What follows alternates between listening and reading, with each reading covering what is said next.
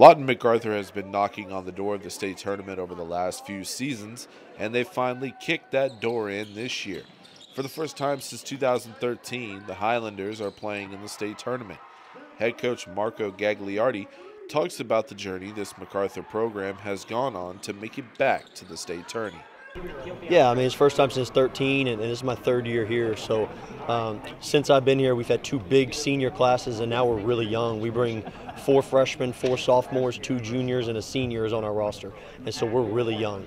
And to get here is a good accomplishment for these kids. But man, they've worked super hard, man. I got such good kids. The classroom, I got 4.0 kids. I mean, they just bust their tail, and I couldn't be happier. I got a pretty good job, man. They make my job easy. Up first for the Highlanders are two-time defending champion Memorial. The Chargers come in as the favorite to win Class 5A, but the Highlanders won't back down from anyone. Gagliardi discusses the approach to dethroning the defending champs. Yeah, I mean, you just watch a lot of film, and you find out how opponents have success against them, and you try to model a game plan, and you try to see what you have, and you try to come up with the best possible game plan.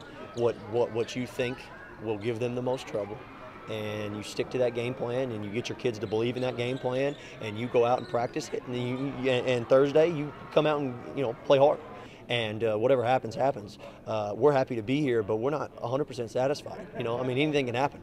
And so we expect to come out Thursday and compete, and we want to play harder than them.